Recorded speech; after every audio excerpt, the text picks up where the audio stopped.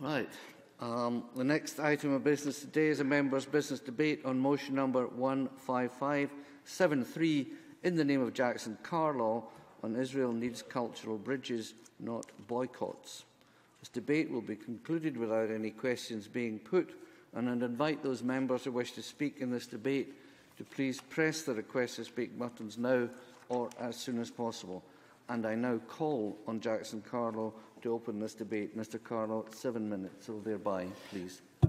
Thank you, Presiding Officer. I'm both proud and delighted to be moving this motion today in this Parliament of Scotland.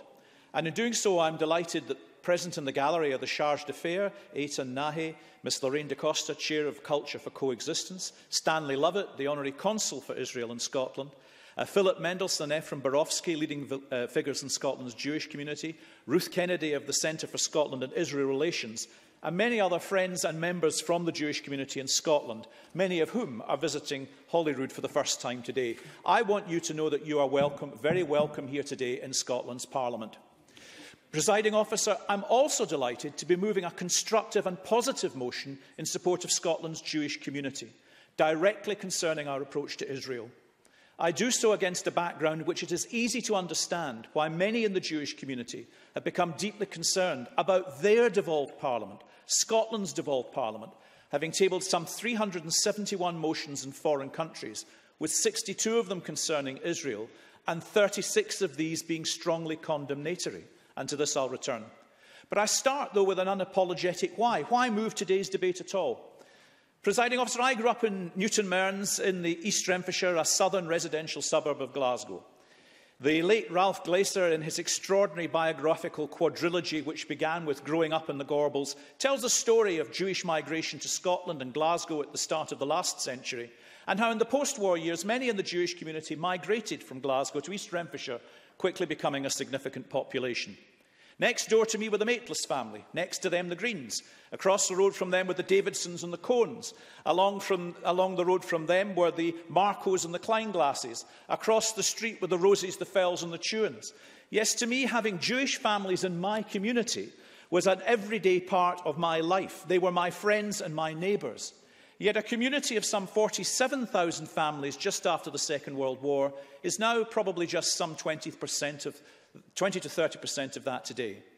In addition, and not at all well understood, Scotland is also home to a separate Israeli community of some 1,000. And all of this is important because the feeling of alienation, of isolation, of vulnerability felt by many in these communities, to the point where significant numbers are saying for the first time that they're considering leaving Scotland, is born in part out of a casual ignorance of the community expressed in many parts of Scotland. Now, I'm a proud Glaswegian, proud to be Scottish and British too. Do I support everything ever said or done in Glasgow or Scotland's or the UK's name? Of course not. But do I then equate differences I may have with any particular city or country with the people of that city or country? No, I do not. And yet, Presiding Officer, in Scotland, too many have articulated slogans and narrow partisan campaigning tactics against Israel to such an extent and occasionally in such a manner as to stray, albeit sometimes inadvertently, although sometimes deliberately, into the language of anti-Semitism. Some overtly, personally blame the Jews, a term in that context used pejoratively, for the actions of a foreign government, while seemingly questioning the right of Israel to exist at all. And this is all the more disturbing when you appreciate that the UK Jewish community has a very strong attachment to the State of Israel. A 2010 survey by the Institute of Jewish Policy Research showed that an extraordinary 95% of UK Jews have visited Israel, and 90% view Israel as the ancestral home of the Jewish people. Now, I gladly applaud the direct intervention of the First Minister, who recently said there is nothing that happens in Israel or Palestine that can be a justification for anti-Semitism or any racial or religious hatred, a point that has been made very, very strongly at every level of Scottish society. My motion advocates a different and supports a different course. For beyond the conflicts, Israel is a great nation which will celebrate its 68th Independence Day this year. Since 2004, Israeli scientists have won 5 Nobel Prizes, a tally only bettered by 4 other nations. Between them, Israeli scientists and others produced some 16,000 key technical journals, more than the entire Arab world combined. Israel is a country of invention, Last year in the US, Israelis lodged some 1,900 patents, just below two nations of far greater populations. And among these, Israel is #1 in the world for medical device patents and biotechnology patents per capita. And among the other inventions we use every day is the USB flash drive. How inconvenient to many if we were all to boycott that. Now, in recent years, the BDS has become an aggressive and strident opponent. It has thought nothing of bold intimidation and disruption, which has led to the cancellation of events involving Israeli artists or benefiting from Israeli sponsorship in Scotland, as seen, for example, at the Edinburgh Festival Fringe in 2014. And this has carried beyond, particularly among an impressionable youth, onto the campuses of some of our great universities. More than once and increasingly more often, I'm hearing firsthand of distressed Jewish students who've been directly targeted personally or had events disrupted. And yet, what does this really achieve? What consequences could follow? By way of illustration, I touch on two specific cultural activities in Scotland. The Aberdeen International Youth Festival has enjoyed a biannual visit from the Israeli Kiryat Ono Youth Concert Band. Its conductor, Guy Feder, said this: "If we were stopped from coming, it would break the very essence of what we aim for. Music is a universal language. It crosses borders and creates bridges. It is a field in which we can overcome our daily disagreements and do something beautiful together." Or this month, as his exhibition ends at the National Portrait Gallery here in Edinburgh, Matan Ben-Cnaan, winner of the BP Portrait Award 2015.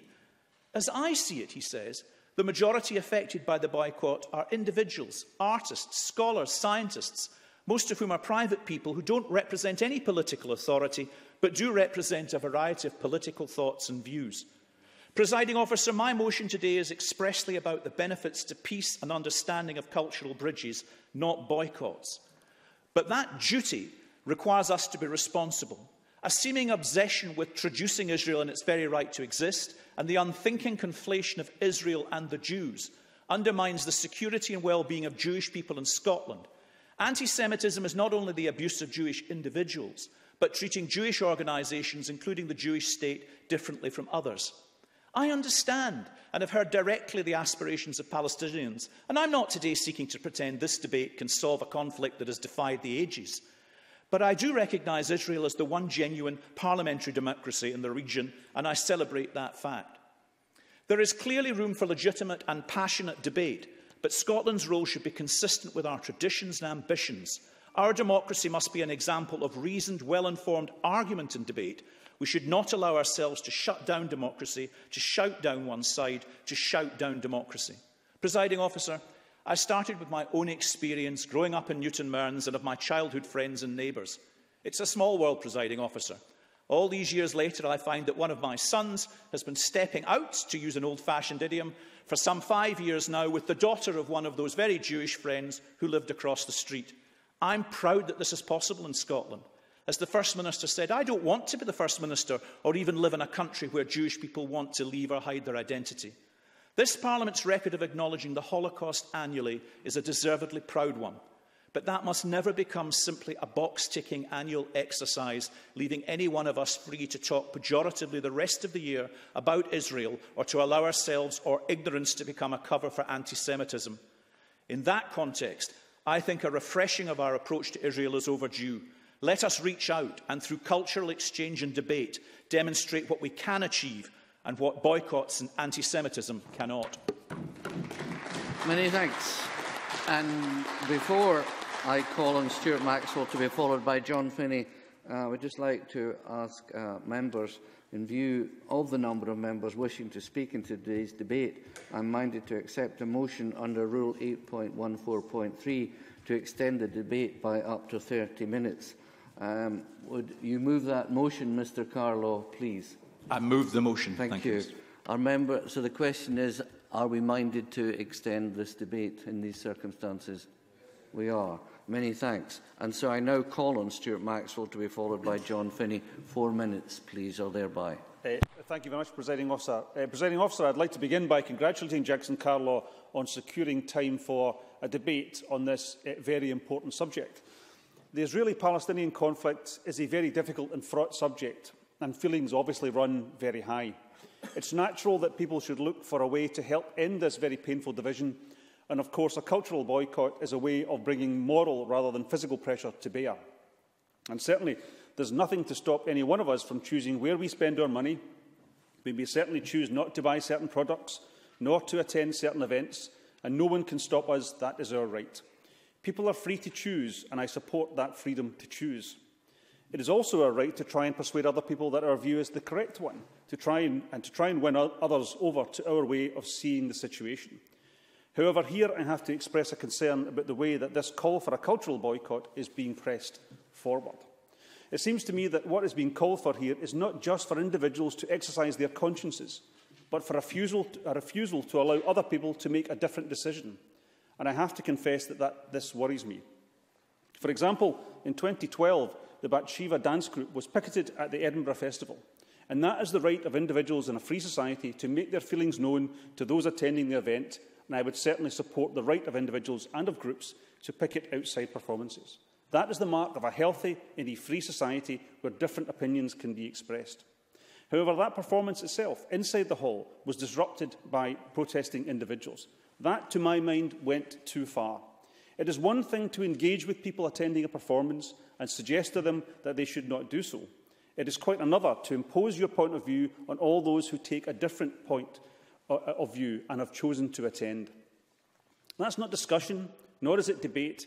It's an attempt to shut down discussion, to silence those that you disagree with, and I do not support that. The Palestinian-Israeli conflict, as well as being long-standing and painful, is nuanced. This is, like most of life, not a black and white situation. There is no doubt that many Palestinians suffer greatly, but so do Israelis. Not just from rockets fired into civilian areas or suicide bombers on buses, but from the recent spate of knife attacks and car rammings which have occurred in Israel. People, innocent people, on both sides suffer. If we wish for a peaceful solution, which I know we all do, we cannot ignore the feelings evoked by the suffering on both sides. We cannot afford to silence one of the voices in this tragic situation. I do not believe that this will lead to peace in the long term. The cultural world, too, is divided over the subject of a boycott of Israeli institutions and organisations that are funded by Israeli institutions. Some artists are greatly in favour of a boycott, and some artists are strongly against it. One thing that does concern me about the discussions on the conflict is the underlying feeling that there is bad faith on the part of those who do not wish to support a cultural boycott of Israeli artists, poets and actors. I do not think there is anyone in this Parliament who does not believe and believes strongly in a two-state solution for Israel and Palestine, with both states being thriving democracies with free citizens living in peace and harmony with each other and the rest of the world. That is what I know we all hope for. We may disagree on the route, but the hoped-for destination is the same for all of us. And I firmly believe that the best way to secure that longed-for peace is to keep open as many avenues for engagement and dialogue as possible. And cultural events are one way of doing that. Many thanks. And before I call Ken McIntosh, please could I ask for the public's help in that there should be no audience participation in the proceedings of Parliament. Thank you for your consideration of that matter. I now call on Mr Ken McIntosh to be followed by John Mason. Pardon, my mistake. John Finney to be followed by Ken McIntosh. My mistake. Many thanks, Presiding Officer. And can I apologise to you and Mr Carlaw in advance that because of another committee engagement I have at 1:15, the Police Committee, I may have to leave before the end of the debate. I'd also like to declare my membership of the Scottish Palestinian Solidarity Campaign and the Scottish Green Party. And the Scottish Green Party's mantle is people, planet and peace. Peace and security can only be achieved through global justice. And the world will never be safe where we allow the obscenity of poverty to continue, for instance, and while economic exploitation and illegal occupations continue. So turning to the issue of boycott, divestment and sanctions, Mr Carlaw's motions are misleading. There is no boycott of Israeli artists such as Matan Ben-Cnaan, so long as artists refuse to collude in Israeli abuses of human rights. There is a boycott of the Israeli state and those who seek to normalise the occupation of Palestine. Now, the Scottish Green Party supports Palestinians' call for boycott, divestment and sanctions against Israel, including a boycott of Israeli goods and services and an academic and cultural boycott until Israel fulfils its obligations under international law. Now, let me tell you what these obligations are. They are withdrawing to the pre-1967 borders, withdrawing from East Jerusalem, the Golan Heights and other lands seized in 1967, withdrawing from and depopulating Israeli colonies in the West Bank, dismantling the separation wall and ending the siege of Gaza, granting the right of refugees from 1948, 1967 and other expulsions and their descendants to return to their homes as required by UN Resolution 194. Excuse me. Affording equal rights to all citizens within Israel, irrespective of religion or ethnicity. And I have to say, speaking like this and then being accused of being anti-Semitic, I have no allegiance to any faith, nor would I be critical of any faith. And especially granting full rights to Palestinian citizens of Israel. Now, the Scottish Green Party will continue to campaign for and support divestment by local authorities, other institutions of government, including the local government pension scheme and civil society organisations from Israel, Israeli companies and companies supporting the Israeli government's illegal occupation of Palestine. The Scottish Green Party support Palestinian non-violent struggle for resistance to the colonisation of their lands, resources and people by Israel and by Zionist settlers. The Scottish Green Party will press for EU legislation to prohibit the import into the EU of products from Israeli settlements in the West Bank. And the Scottish Green Party will work with solidarity groups within Scotland and political parties and civil organisations within Palestine and amongst the Palestinian diaspora who share these objectives. Now, the motion talks of culture of coexistence, and you can't have that when you have apartheid walls. Talks of greater understanding, but is there an understanding of an imprisoned population? Talks of peace through cultural engagement. Well, I love peace. I campaign for peace. I encourage peace. I condemn violence from whatever quarter. And I hope that all other participants in this debate would be likewise. And I want to encourage equality. I support conflict resolution. But peace came in the north of Ireland, not when walls went up, but when the walls came down. And I have to say, I spoke to someone involved in violence in the north of Ireland, and he said, we killed each other, we maimed each other, we injured each other, we damaged each other's property. Nothing changed until they bombed the City of London. Now, I'm not condoning violence from any quarter, be that violence against individuals or violence against property. But there is no doubt that financial imperative can shape minds and can change opinions. So I'm full square behind the boycott, divestment and sanctions. Thank you. Many thanks. I now call on Ken McIntosh to be followed by John Mason. 4 minutes or thereby, please. Thank you, Presiding Officer. And can I begin by offering my thanks to Jackson Carlaw for securing today's members' debate.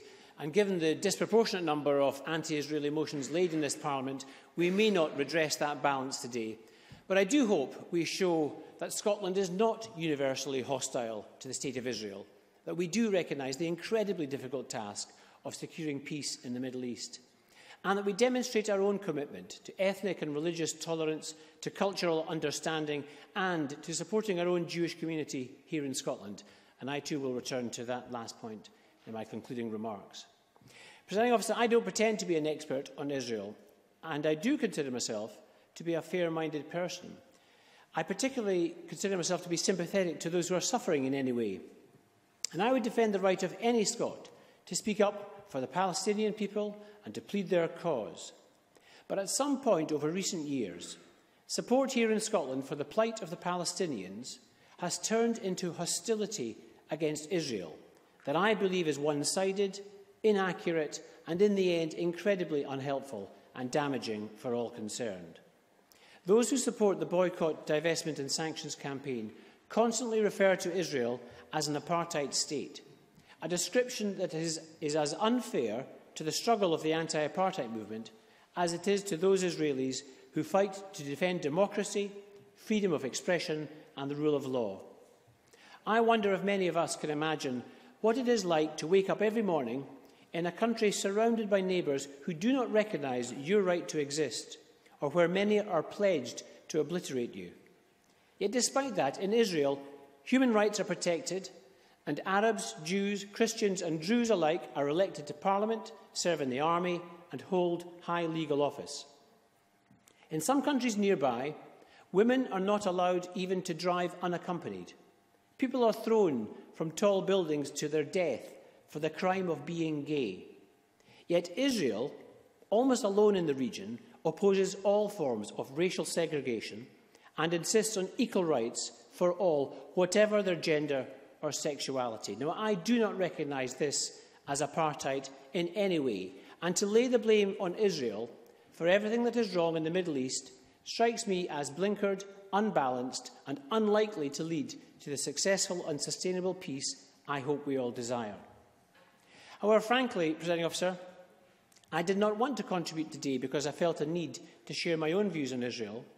I wanted to speak up because I believe Scotland's growing hostility for Israel has created an atmosphere of anxiety amongst many members of the Jewish community in Scotland that is deeply troubling for all of us who believe in a tolerant, inclusive and caring multicultural society. Now, I recognise that many of my parliamentary colleagues do care deeply and passionately about the Middle East and hold very strong views about the situation in Israel and Palestine. I will be honest, given that foreign affairs are predominantly reserved to Westminster, I have misgivings about debating such issues here. It's easy to express our views on issues where we are not held accountable, and that in turn can lead to irresponsibility, and I do not wish this Parliament itself to be reduced to a talking shop. But anti-Israeli sentiment is now in danger of becoming rooted in civic Scotland. In some academic circles, amongst some trade unionists, it is almost a totemic issue for some of my colleagues on the left. And I worry that here in the Scottish Parliament, MSPs have played a part in that process. Over the last couple of years, anti-Semitism in particular has raised its ugly head once more. And the result has been to shake the confidence of families who have lived here for generations. The research recently carried out by the Scottish Council for Jewish Communities revealed people feeling isolated and vulnerable, with many thinking about leaving their own country, their own home, Scotland, for good. Now, over the years as an MSP, I have tried various ways to address, in fact to redress, this growing prejudice and the resultant anxiety. Sponsoring an exhibition on Israel's phenomenal contribution to the modern world, hosting speakers to talk about the reality of day-to-day life in Israel, for example, equal access to medicine. Unfortunately, the reaction to these events has often been expressed through the very behaviour I am so keen to counter. Depressingly illiberal attempts to interrupt, disrupt or shout down discussion. Is that really what we have become? A harsh, unwelcoming, intolerant country, more interested in preventing concerts or banning books than in spreading understanding? That is not my vision for the modern Scotland. And I would urge all colleagues to think again about how we change views and attitudes, not through condemnation, but through discourse, learning and engagement. Let's start today, right here in the Scottish Parliament, by building bridges. Thank you. Thank you very much. We now call on John Mason to be followed by Alison Johnson. 4 minutes or thereby, please. Thank you, Presiding Officer, and thank you also to Jackson Carlaw for bringing this debate today. We have debated Israel and Palestine before, and I'm happy that we do so again today. My theme is probably going to be similar to what I have said before here, namely that we should be encouraging peace talks, we should be trying to reduce tension, and we should not be cheering on either side. Now, I would not describe myself as a pacifist, but the more I read about the events 100 years ago during World War I, the less I believe that violence and war solve very much at all. Those sympathetic to Israel are positive about today's motion, in contrast to past motions which were seen as very anti-Israel. And I have had a number of emails thanking me for supporting the motion. But these emails have also thanked me for supporting Israel. Well, I guess it depends what you mean by support. The picture that comes to my mind is of a football supporter cheering on their team through thick and thin, no matter what. And I have to say that I have written back to these correspondents to say that I do not support either Israel or Palestine in that sense. What I do support is a two-state solution, and I think a lot of fair-minded people on both sides say they support that. Is it actually achievable? Or does the history since 1948 show that, frankly, it is impossible? Well, you can call me naive if you want, but I believe it is achievable if there is the international will to do it. There are a lot of big regional and world powers who need to be round that table. Iran, Saudi Arabia, Egypt, Russia, the United States, for starters. Between them, I believe they are able to pressurise both Israel and Palestine to take part, and to take part meaningfully, in a peace dialogue. After all, the reality is both Israel and Palestine are pretty small in the scheme of things. If we could agree that that is the way ahead, then it seems to me that cheering on either side will not help, cultural, sport and other boycotts will not help, and certainly supplying excessive amount of arms will not help. My next point would be to ask why Israel is singled out for so much hatred. It is repeatedly accused of war crimes, apartheid, occupation, murder, and countless other horrors. Yet a number of other states on the international scene have almost certainly worse records. Amnesty International's recent report for 2015-16 speaks about China and their record on Tibet, on religion, and on human rights. Saudi Arabia, which uses the death penalty extensively, with women facing discrimination and severe restriction on freedom of expression. Or Egypt, where thousands are arrested, even peaceful critics. So why is Israel singled out for so much opposition? It would be more understandable if there were also calls to boycott China and Pakistan for their human rights records. Well, I wonder if it is because, firstly, Israel is so small, and secondly, Israel is Jewish. Now, I am regularly told by folk that they are critical of Israel, but are not anti-Semitic or anti-Jewish. And I can understand that, as I would also consider myself critical of North Korea, for example, but I am not, I hope, anti-Korean. But I do feel that for some people at least, a justifiable criticism of Israel switches over to a real hatred. Now, we in Europe have to be very careful about this, because we in Europe have a joint history of being very anti-Jewish. That has run for hundreds of years and culminated in the 1940s. But are we certain it finished in the 1940s? Jews in Glasgow find themselves being blamed for the faults of Israel today. All I ask from today is that we do all we can to build bridges, both within Scotland and internationally. And I believe both Scotland and the UK have a role to play in bringing peace in the Middle East. Thank you. Thank you very much. I now call on Alison Johnson to be followed by Claudia Beamish. Thank you, Presiding Officer. The Scottish Green Party supports the boycott, divestment and sanctions campaign because it is a very effective tool for supporting the Palestinian people in their struggle against oppression. There has long been an international failure to hold Israeli governments to account for disregarding international law and ignoring the health, safety and human rights of Palestinians.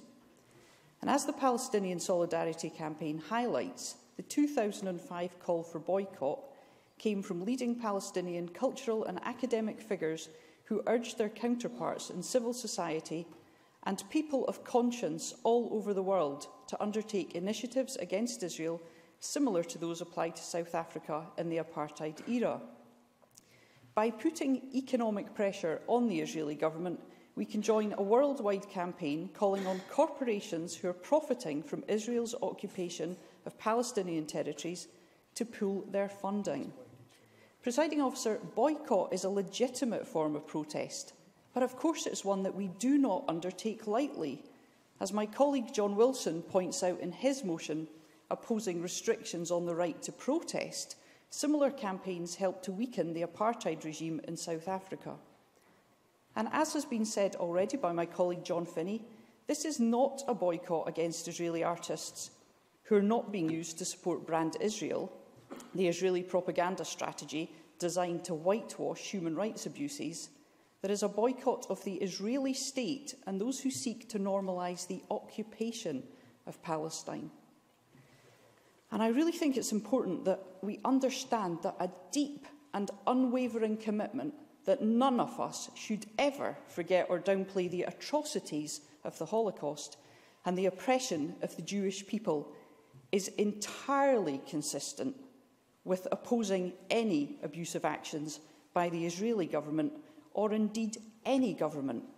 And to argue otherwise obscures the genuine attempts of those who want to see a secure and lasting peace in the Middle East and who believe that the biggest obstacle to achieving this is oppressive Israeli state action.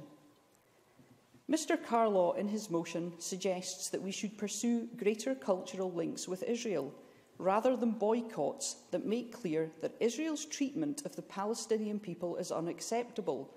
However, to do so while the oppression of Palestinians continues would be to sweep under the carpet the Israeli attacks on Palestinian culture, including vandalism, destruction, closure and military attacks on Palestinian cinemas and theatres, the banning of cultural events, and restrictions on the movements of Palestinian artists.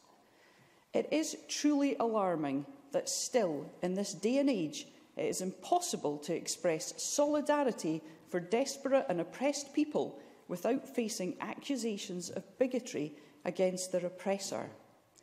I do not agree with Mr McIntosh and Mr Carlaw that there is growing hostility against Israel. Absolutely every person on this planet is entitled to a peaceful existence, here in Scotland, globally. And I want to work with all parties who can contribute to the end of the occupation of Palestine by non-military means. A just peace in Israel and Palestine could be the catalyst for achieving wider peace in the region and across the world.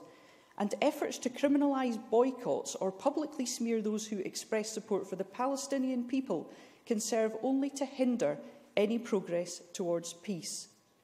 We have the choice of following those such as Archbishop Desmond Tutu, who fought to end South African apartheid and supports the BDS campaign, or failing to play any part in efforts to end this apartheid in the Middle East.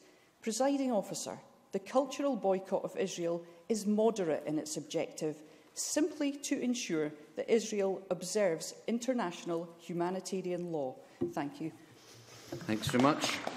I now call on Claudia Beamish to be followed by Sandra White. Thank you, Presiding Officer. I'd like to declare an interest in that I'm a convener of the cross-party group for Palestine. I would also like to thank Jackson Carlaw for enabling the opportunity for this very complex and difficult issue of peace for the Palestinians and for Israel, and for recognition also of the importance of making sure that there is no anti-Semitism here in Scotland today to be brought to the Chamber. I thank him for that. And I want to start by making it clear that I abhor any anti-Semitism or any racism of any kind. If we are to reach a just and peaceful solution for Israel and for Palestine and for the Middle East, I'm clear that we need some cultural bridges and boycotts. One such cultural link to be welcomed, which I've highlighted in a previous speech in this chamber about this complex issue, is to be found in the West Eastern Divan Orchestra, founded by Daniel Barenboim and Edward Said. And it's one initiative, the aim of the orchestra, of which I quote, is to promote understanding between Israelis and Palestinians and pave the way for a peaceful and fair solution of the Arab-Israeli conflict. Through such cultural links, young people in Israel can surely start to understand the real state of affairs. However, there are strong reasons to consider the boycott of some events if they are connected with the oppression of the Palestinian people by the Israeli state. I heard of an initiative recently whereby young Israelis and Palestinians were playing in the same football team, being promoted as a good story. This is indeed a good story, but, Presiding Officer, we need somewhat of a reality check here as well, because what we need to remember is that Israel is an occupying state and the Palestinians live in occupied territories. I have been to Gaza with the Council for European-Palestinian Relations. My father was a soldier in Bethlehem, a regular soldier before the last World War, and I grew up with Palestinian exiles. This is just to highlight that when my colleague John Finney and I went to Gaza, it was in November 2012, very soon after the Operation Pillar of Defence, and we saw with our own eyes the effect of disproportionate force. And while I in no way condone any violence of any kind, and I don't believe this is the solution going forward, I want to stress that we saw with our own eyes the effects of this force and the destruction and mayhem caused to civil society. So cultural links, in my belief, are not enough for a just solution. We do need to act on boycott, divestment and sanctions, BDS. And as my colleague Alison Johnson said, Palestinian society in 2015, and now with over 300 organisations, has set up this initiative. And let's be, in my view, I believe that this is a powerful tool for people around the world to play their role in standing up for struggling Palestinians. The Israeli state has simply, in my view, disagreed with the numerous rulings of the international law that state that their settlements are illegal and continues to deny Palestinians fundamental rights of freedom, self-determination and equality. And the past holds significant examples of power of the effective boycotts. Rosa Parks' bravery triggered a boycott that began with a bus company and was part of the civil rights movement in America. And of course, the apartheid regime in South Africa was brought to its knees, in part thanks to the global solidarity against the South African industry, academia and culture. Today, I welcome those in the gallery, and I welcome the Israeli representatives in the gallery above us here, and I hope that they will take back the concerns and views I have highlighted, which many in Scotland support, in the hope that not only will there be a lasting peace, but it will be a just peace for the people of Palestine, which will also make sure that there is security in Israel and in the wider Middle East. Thank you. Thanks so much. Now call on Sandra White, to be followed by Jean Urquhart. Thank you very much, Presiding Officer. I would also like to thank Jackson Carlaw for bringing this debate to the Chamber and welcome all of those in the public gallery who are here in attendance today. As the motion states, Presiding Officer, the Parliament acknowledges the recently published open letter signed by over 150 high-profile cultural and political figures in support of the aims of Culture for Coexistence, calling for an end to cultural boycotts. This was published in The Guardian in October 2015. The Parliament should also acknowledge that this opinion is in response to a letter signed by hundreds of artists published in The Guardian in February 2015, expressing the opposite. And that, Presiding Officer, is their choice. The freedom to express their beliefs and opinions, and I respect their right to have that freedom, and I will defend these rights. And that's why many people, myself and others included, are very concerned by attempts to limit local authorities' autonomy and people's rights to protest, which is coming from the Westminster Government. As individuals, Presiding Officer, as communities and societies, these freedoms are what define us. They form the fundamental basis of our democracies and are rightfully cherished. Jackson Carlaw has brought this debate forward today in our Parliament, and this is a perfect example of these rights. Opinions may differ, they may not be agreement, but they are not to be denied. In fact, these opinions and the difference in them are, to my mind, what will hopefully drive us towards a peaceful solution to the situation we are faced with, and a resolution also. I do not believe that by silencing these voices, peace will be achieved, and I believe that is something which we, all of us, must remain mindful of. There are many people on both sides who I have spoken to, in both communities, who I know want to see a just and lasting peace. And this is where our energies and efforts should and can achieve real results. Yep, they may not agree. In fact, they may disagree on how to achieve it if they're united in the desire for peace. But we can work towards peace in these two areas, and we must, for the sake of the Palestinians and the Israelis, work towards a just peace for all of the peoples in this area in the Middle East.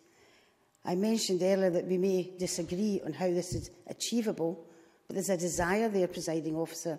I know there's a desire there from both sides, and I know that we can agree on something, And that gives me optimism that it can be achieved. But it won't be achieved by silencing people and denying them the right of protest. I want to thank Stuart Maxwell for his very measured contribution today. I think it does him great justice.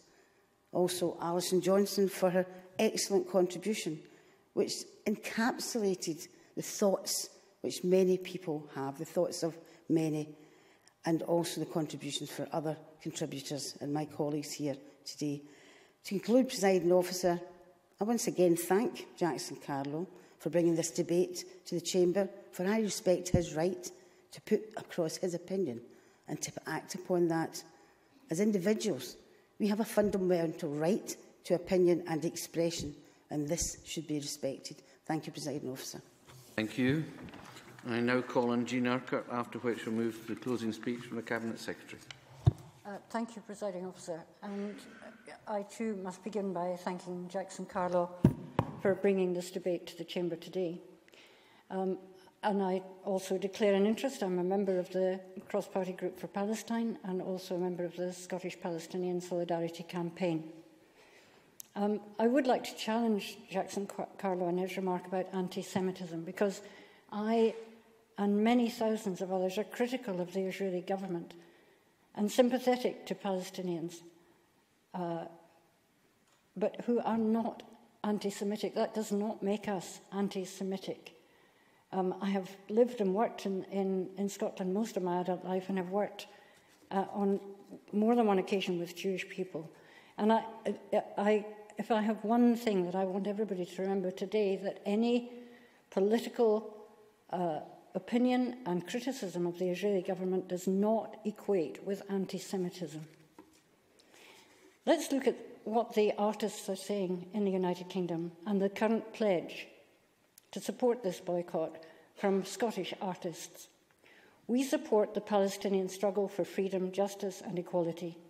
In response to the call from Palestinian artists and cultural workers for a cultural boycott of Israel, we pledge to accept neither professional invitations to Israel nor funding from any institutions linked to its government until it complies with international law and the universal principles of human rights.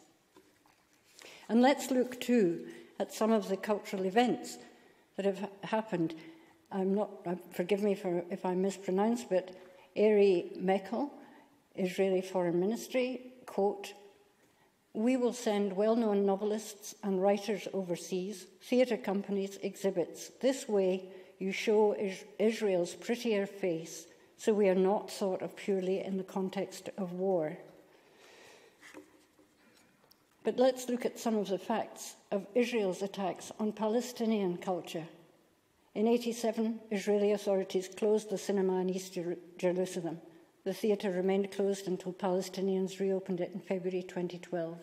In 2002, Israel prevented Palestinian poets Zachariah Mohammed and Chassan Zaktan from travelling to Ireland to read their work.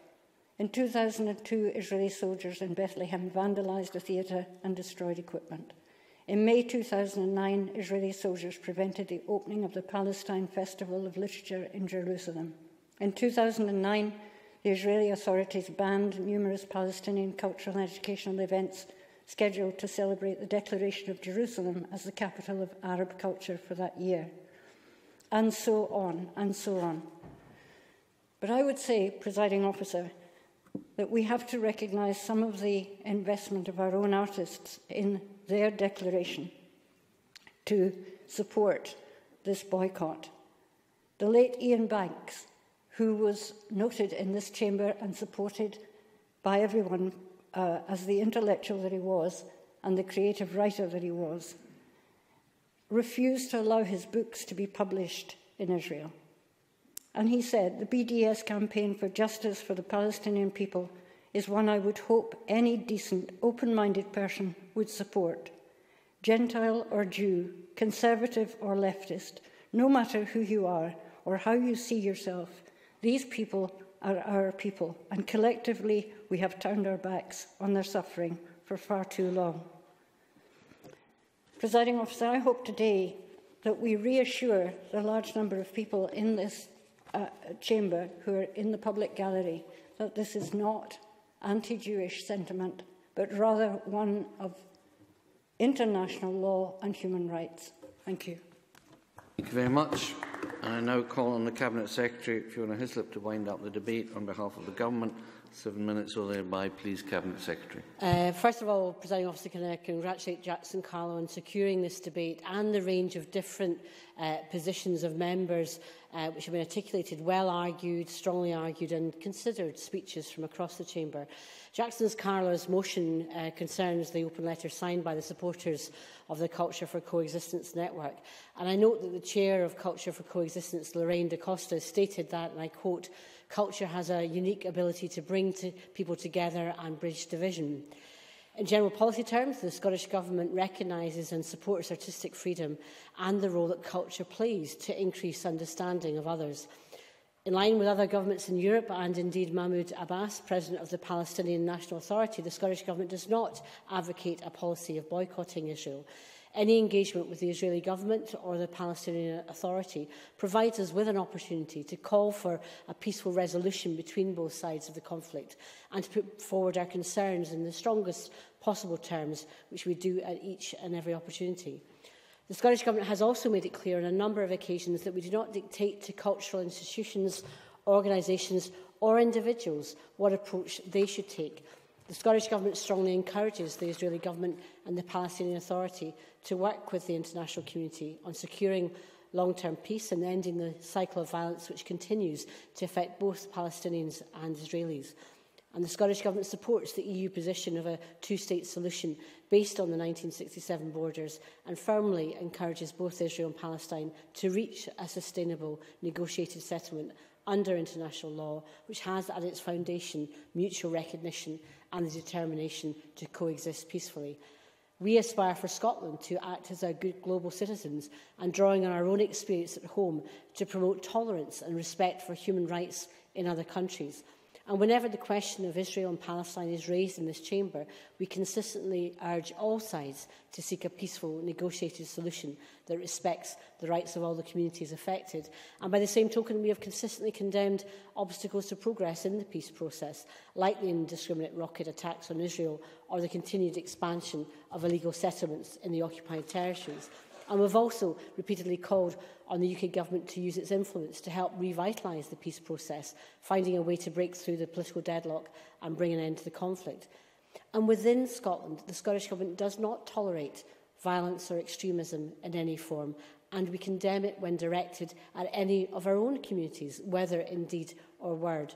Jackson Carlaw is correct in stressing the need to support all of our minority communities in Scotland, and we absolutely support that. But he's wrong in saying criticism of Israel means you are anti-Semitic, and I think that point was made by Jean Urquhart. Jackson Carlaw. I think I was very careful not to say that. I said that unfortunately, inadvertently, on occasion, and regrettably sometimes deliberately, one is used to be the other. But I don't, for a moment, suggest that that is universally and always the case. I think that's a very important clarification and very important in the context of this debate. The free and open exchange of ideas is vital in building understanding and trust between communities. And we want to encourage an environment in Scotland where those kinds of conversations can take place. And our former First Minister wrote to Israeli Ambassador Taub back in December 2012 to underline Scotland's value and commitment to cultural freedom and our encouragement of reasoned debate. Culture from Israeli artists features regularly as part of our festivals and tours in Scotland. Jackson Carlaw mentioned the Aberdeen International Youth Festival, which I have attended.